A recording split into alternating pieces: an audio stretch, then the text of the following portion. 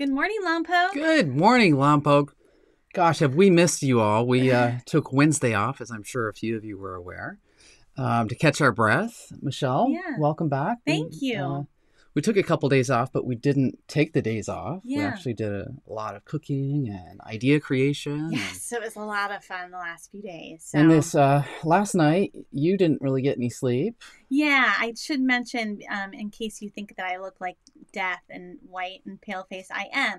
I think I took a chance on some cheese in the drawer last night. She's risky sometimes. And I was up all last night with some food poisoning. So I'm not feeling so hot today. She is a trooper. Honestly, like an hour ago, she was kind of crying on the couch. And I was thinking, oh, man, is this going to be a solo show today? But she made it out, and her smile is just as radiant as ever, even through the stop. And I just used the temperature saturation to warm my face up a little bit. It works. It works.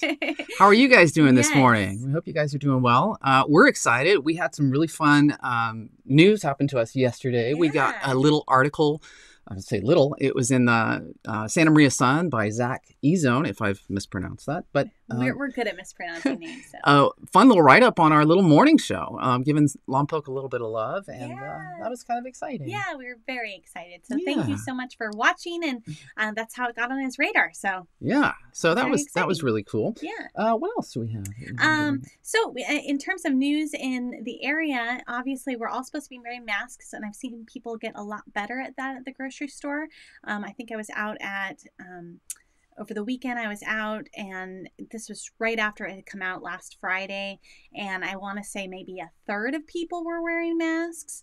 And when I went to the store and I don't go to the store all the time, it's just like I do these recipes, then I need like one thing, and I'm like, okay, but I'm going to try my best. All these essential trips, Michelle. And I am wearing a mask. But I was at Vaughn's the other day, and I want to say like 2/3 of people were wearing a mask. So good job, people. And there is an awesome group in Lompoc that we've mentioned before. Yes. It's called Just Breathe Lompoc. They have a Facebook group, and we do have a message from Denny Overton. Lompoc rocks. We're not at that part yet. No, I know, but I'm just saying our community steps up when something happens. So this is pretty cool. So here's Denny. Thank you, Denny. Hi, Jeremy and Michelle. First of all, I want to thank you for the show you're doing. It's really enjoyable and kind of makes me feel like I have a little bit of community connection. So thank you.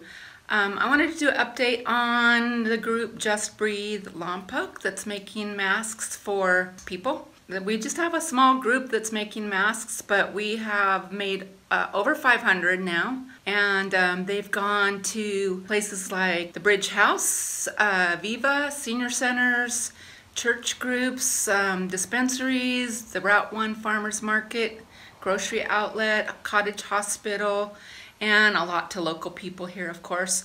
When we have enough, we are trying to put some masks in a box there by the garden shop on South H. So if you're looking for a mask, you might check there after 5 o'clock each day. We really do need more mask makers. We could really use more help because I hear people still looking for masks, and we can only make them as fast as we can make them.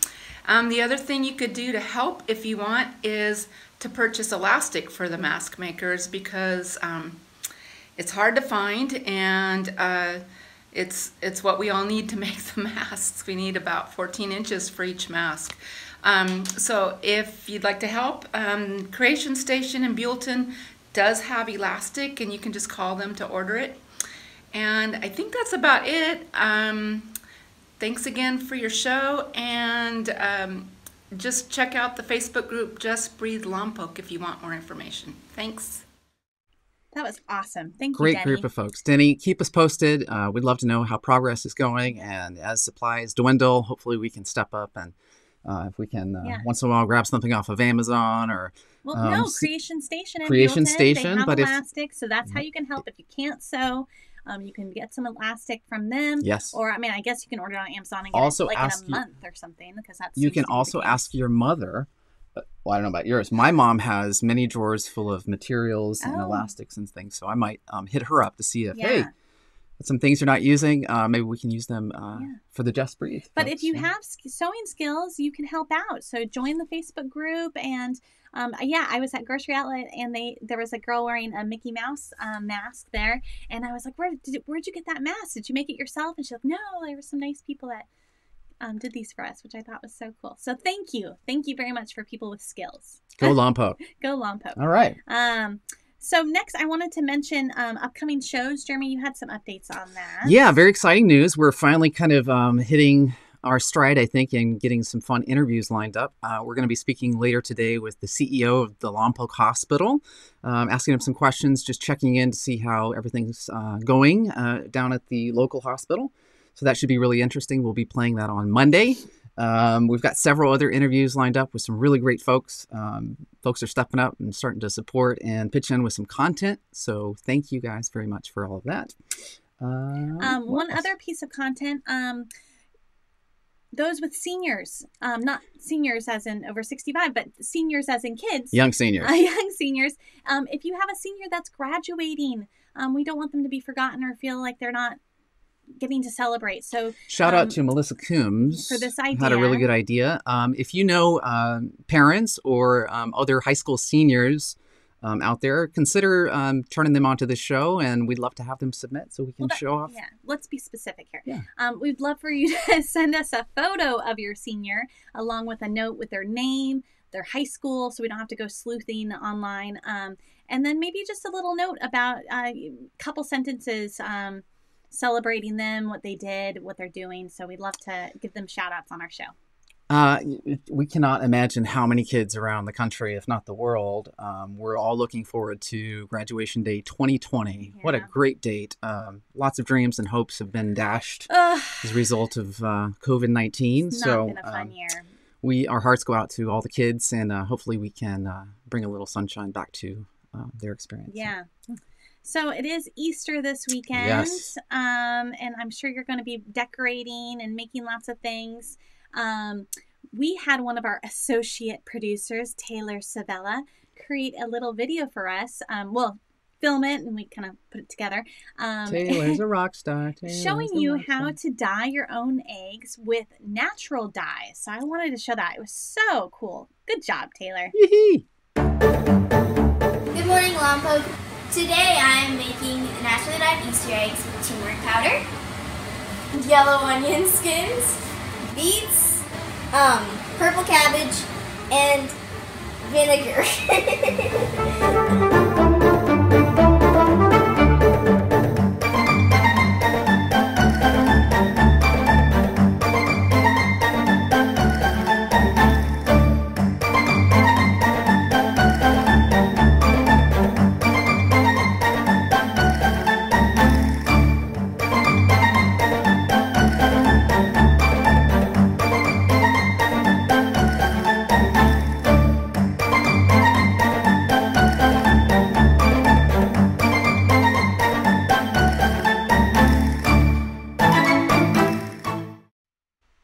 Pretty little eggs. That's pretty awesome, Taylor and Caitlin. Good job on the camera work. Yes. If you enjoyed that video, shout out to Caitlin for shooting it horizontally versus this way. If you want to see some of your stuff on our show, potentially, which we would love to share, just remember to shoot it horizontally. This way. Something, you know what I mean. Yeah, but you're so off topic. I am very distracted. I do want to mention, because we were putting it together late last night, so we didn't get to see all the final eggs, but Caitlin did say a note that it is better to steep them longer. So the natural dyes, they do take longer to stick. She said the turmeric one came out really, really good. And the idea with the flour in there was to kind of leave a space where the color didn't necessarily touch, but I think there's a way to kind of get in there so it stays put, and you can get kind of a white mark where the flour is, and then the rest of it is colorful. So flour eggs. So we had an opportunity to work some magic with eggs as well. Yes, we did. Not specifically in celebration of Easter, but just no, it was in celebration of Easter. We were trying to think of ideas to do, and we were looking at making some marshmallows, like making our own peeps. But then we would just eat them all, and we're not really moving that much anyways. And so we're thinking about maybe painting some eggs, dyeing our own, but we don't have kids, and it's like with Yeah. So we had another idea that we thought would be much more entertaining for all of you. Well, at least for you. Yes. So can I just play it, or do you want to give more of an introduction? We would have used more eggs, but eggs are scarce. Yeah, even though it didn't seem like that at the grocery store this last week. But yes. Anyway, enjoy. And don't yell at us for using eggs. All right, since it's Easter, we thought we'd have a little fun with eggs. We're going to play a little game of egg roulette. I only have 6 eggs here because, I mean, it's kind of hard to find eggs right now, but I'm willing to sacrifice. So 5 of the 6 are hard-boiled and 1 is not. And Jeremy and I are going to take turns smashing them on our heads. 1, 2, 3. Ouch, that hurt. That was hard-boiled. Ow. 1, 2.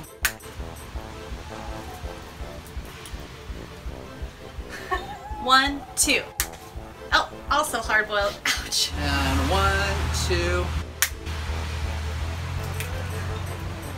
We've only got 2 eggs left. 1, 2.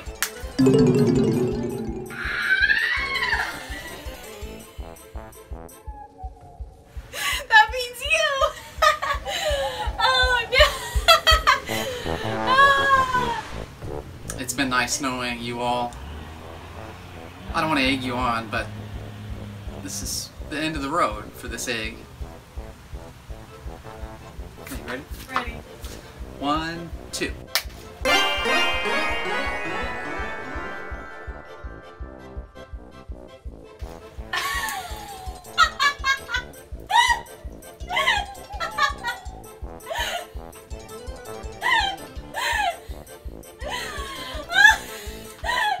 it work? Okay, now you have to go get me a towel. Oh, you're such a good sport.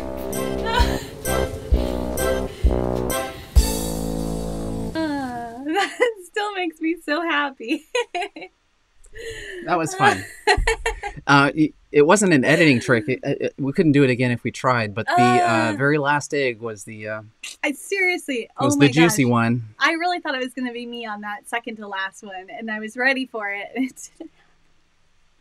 Anyway, I hope you guys had a little fun. It is Monday. Hey, really no, it's quick, I Friday. have to ask I don't you, even know what day. Did it hurt when you smacked the eggs on your I head? just said it was Monday. I have no idea what day Okay, it is. we're talking. Let's get Go ahead. What were you saying? focus. Did it hurt when you hit yourself with the eggs on the head? No. Because it hurt me. Yeah. Like I don't maybe know. I have a harder head, I think, than you do. I'm wondering how that even works. Because every time I hit it, it was like, ow. And then I've had to keep finding different places on my head. I almost feel like there's like soft spots on my scalp that maybe like didn't fully form from being a baby. But We did not get enough sleep last night.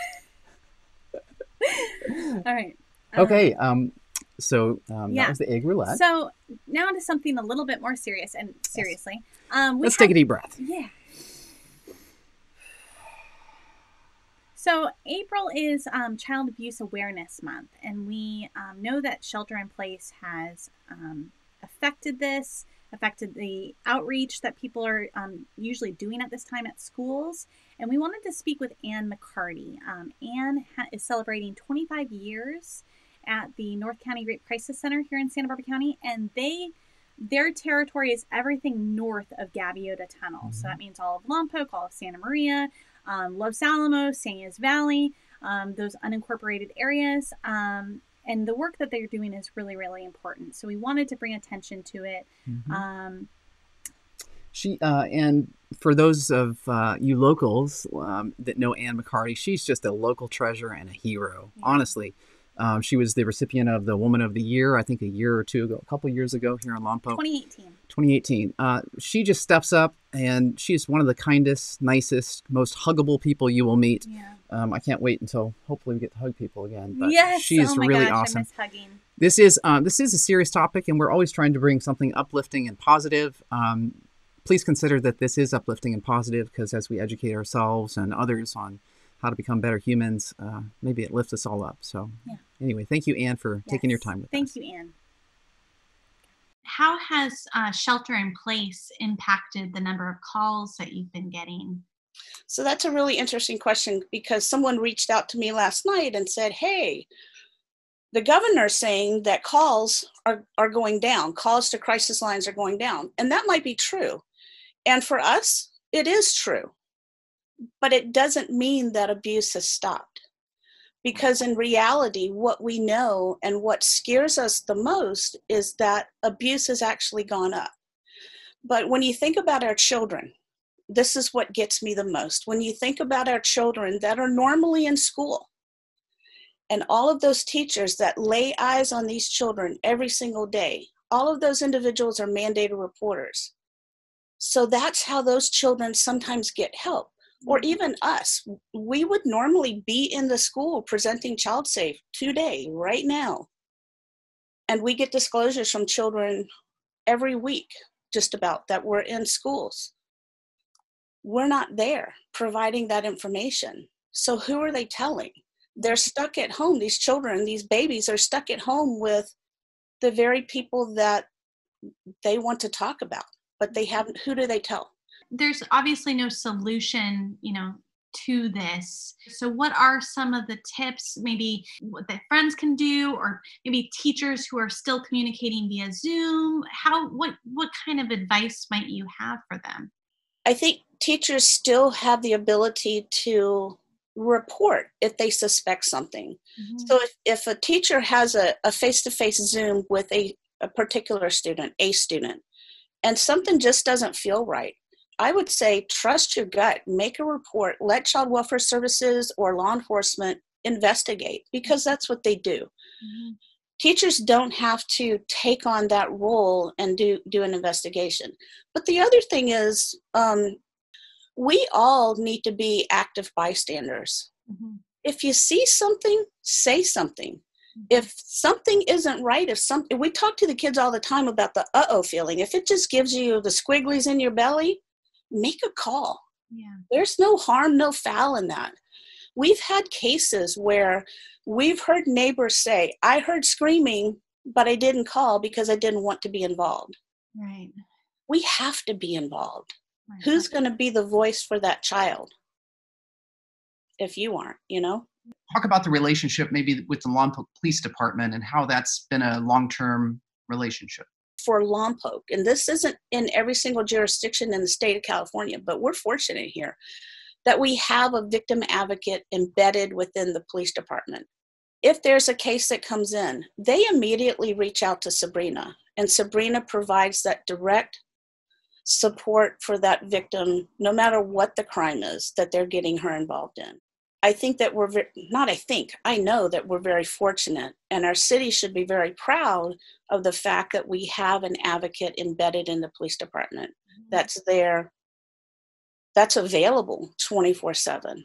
Because what that does is it means they can concentrate, they being the police department or the police officers, can concentrate on the investigation.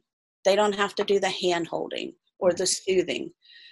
And we know that statistically, a survivor of any form of violence is more apt to cooperate with the investigative process if they have some form of support.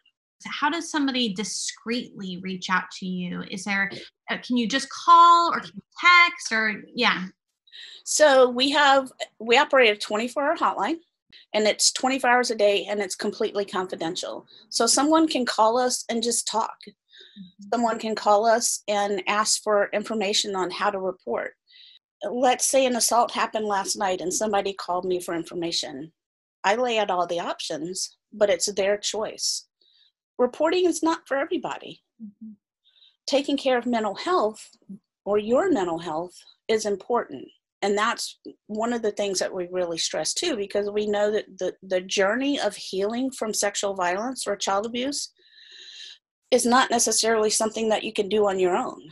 Well, and for kids specifically, how do you relate it with kids, I guess? So for the kids that are watching, I want you to think about the ladies that have come into your classroom, Miss Margaret and Miss Sue, and they bring the puppets, and they talk about the uh-oh feeling.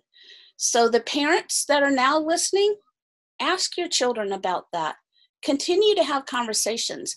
That's one thing that's important, is that some parents and guardians and caregivers never have these important conversations with their children about what their body is, or what the private parts of their body are.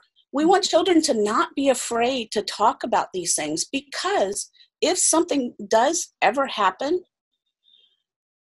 there needs to be an avenue where children can freely come and talk about it and not be afraid and not be ashamed. That's the other thing. We don't want any child or any adult to ever be ashamed of what's happened. And that's one of the reasons why things don't get reported, because there's the shame and blame that is just automatically attached to any form of sexual violence. Well, maybe if I hadn't been drinking, this wouldn't have happened. Well, maybe if I had done what Uncle Joe wanted me to do, this wouldn't have happened, because Uncle Joe told me to keep a secret and that it's my fault. We need to get rid of all of that. That way of thinking and believing is out the door, because it's damaging and it's detrimental to the health of everyone. Thank you so much, Ann, for taking the time to do an interview with us and chat with us about this topic, and we know how important it is. Lompoc is really lucky to have an advocate like her. Looking out for our kids and other victims. And I forgot to mention in my intro leading up to it, but the North County Rape Crisis Center, that was started in 1974. It wasn't called that necessarily then, but at that time there were no services for survivors of domestic violence. So just think about that. That wasn't that long ago. That's 45 years ago? Yeah. Anyways, math, right? Maybe that's why Common Core is good. but yeah, think about that. So these are still important topics, even if you don't feel like it applies to you. Sometimes you never know, things happen. So we hope this content is helpful and adds some knowledge to our citizens. Again, we appreciate you guys listening. Knowledge is power, so we're just hoping to spread good news and share great things that our citizens are doing to make our town better. Yeah. So let's get back to maybe a little bit more fun stuff. We are doing our happy hour tonight. Are you going to join us? I'm going to join, but I might be doing some mocktails instead, just to give my stomach and my liver a break. And maybe I'll talk about some mocktails during that time for those of you who don't want to partake in any alcohol. We'll also and a lot of kids are hanging out at home, so that's eventually we're going to start creating a cocktail and then the mocktail to go with it. So kids can join in, have some fun, taste some really great flavors, and join the party at the same time. And to that point with mocktails and happy hour, our initial idea was to do a wine and painting party, but now since I'm probably not going to drink any wine tonight, we're going to be painting some rocks. I thought this was kind of a cool idea. Instead of painting eggs, since we're kind of like low on eggs, I guess, this was just a base coat to get myself ready for tonight. So Jeremy's going to paint an egg. I'm going to paint an egg. We're all going to paint eggs. So show off your egg, and then we'll put them around our house on Sunday. And I'm going to make Jeremy and our cat find them. So. And for those of you in the know, Lompoc Rocks is actually a thing. So if you go search for that on Facebook, Lompoc Rocks, you'll find that there's a ton of local citizens that paint rocks and hide them all over town just to make people happy when they find them. Which is so cool. So I'll probably do that with my rocks after this. So with this drink, our good friend Brad, brother Brad, was invited back. There was such a great response to his first video that we've invited him back to show you guys how to make this cocktail. Bear with him. He's a little out there, but he's a lot of fun. We love him and hope you guys do too. Thank you. Hello, everyone. Brad here. I am so grateful that you have joined me for another happy hour edition of My Favorite Bartender with Brad and Key. She's my bar back. I love her. Minimum wage for you, kiddo.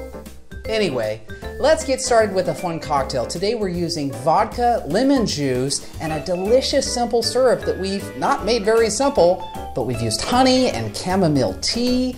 And because it's Easter, we have to use some sort of egg product. So we're going to show you how to integrate egg white into a cocktail, adjusting the texture into a smooth and silky, wonderful... I get emotional. Let's get started. today, since Michelle is awake, again, making 2 cocktails. So just remember, I've doubled the recipe here. So we've got some vodka, sponsored by, and we're gonna go a 1. We're gonna go 2. So per cocktail, we've got 2 tablespoons of lemon juice. So I'm gonna make it 4 tablespoons of lemon juice and a 1. As long as you're close, that's just great. Okay, got 4 of those. This beautiful simple syrup that we've made with honey and chamomile tea that we mentioned earlier. I've got a half a tablespoon thing here, so I'm gonna use 1, 2, 3 for 1 cocktail, but we're making 2, so go 4, 5, 6. Because it's Easter, there is egg in here. This is egg white, so this is just, I don't know, maybe 1 egg white for 2 cocktails. You could use 1 and 1 or half, it doesn't matter. The more egg white that you use, the smoother and silkier the cocktail will be. Something very exciting about egg white is that it's odorless and it doesn't have any taste, so it only adjusts the texture. It doesn't add anything funky or eggy in your drink, all right? So I just dumped that right in there, just like that. Egg in my cocktail, are you kidding me? Okay, no, not kidding. So we've got that, we're gonna put our ice in there. Close this up. I'm gonna shake this up and pour it in. You'll see the froth rise to the top.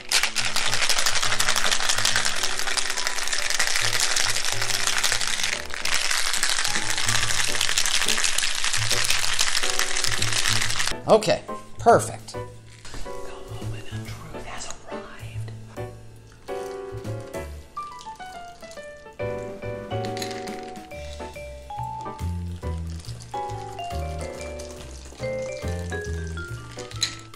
All right, now that we've poured this delicious cocktail into our glasses, I'm gonna finish it with just a fun little ingredient here. This is just cardamom. Cardamom that we've just ground in our spice grinder. I'm gonna take a tiny little pinch. A little bit of aromatics. Oh my gosh. All right, so there we have it. I have made 2 delicious cocktails, 1 for me and 1 for my wife. Where's she at? Michelle! Get off the couch! What did you make for me?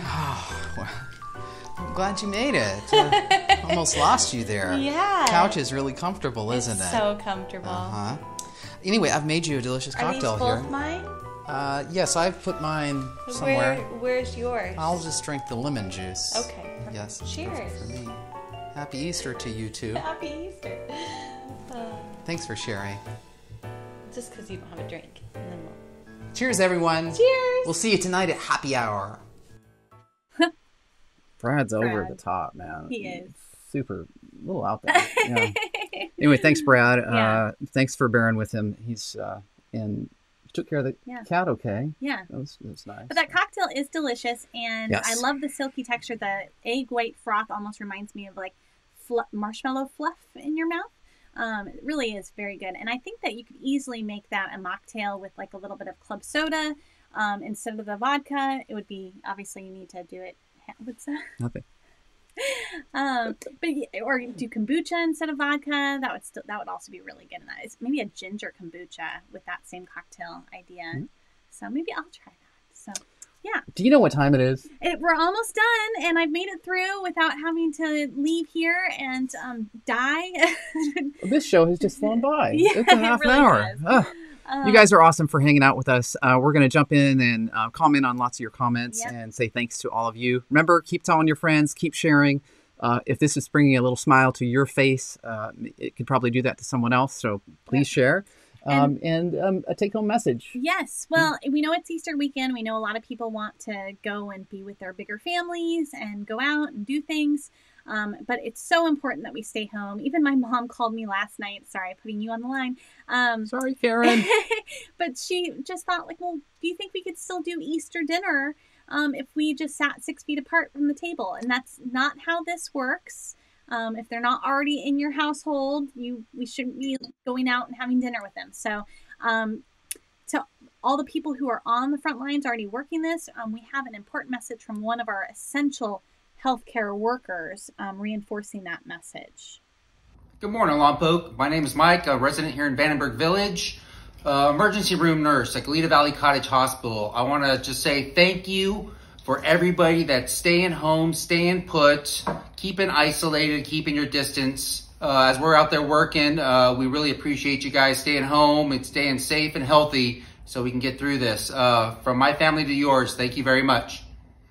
Thank you so much, Mike. Thank you, Michael. If you guys haven't seen episode 1, his wife was our first interviewee and talked about some of the challenges there. But thank you to the Coombs family and to Michael Coombs for being on the front lines. We really appreciate it. Thank you guys again for joining us. Happy Hour is tonight at 5:30. And if we don't We're going to see go you live. there, have a wonderful Easter weekend. Yes, absolutely. And our outro moment of Zen is from the other night when we got some time. We went to Halama, and I have to give a shout out. When you see this episode again and a few before this, when you see the intro and the outro, again, the music that's playing under the scenery is from my favorite musician in Lompoc, Jacob Cole. Jacob, thank you. We're going to work on getting you here live so we can enjoy more of your music. Awesome. But thanks for providing some tunes for our show. We really appreciate that. Have a great day, and we'll talk to you guys all very soon. Thank you, guys. Here's your moment of Zen.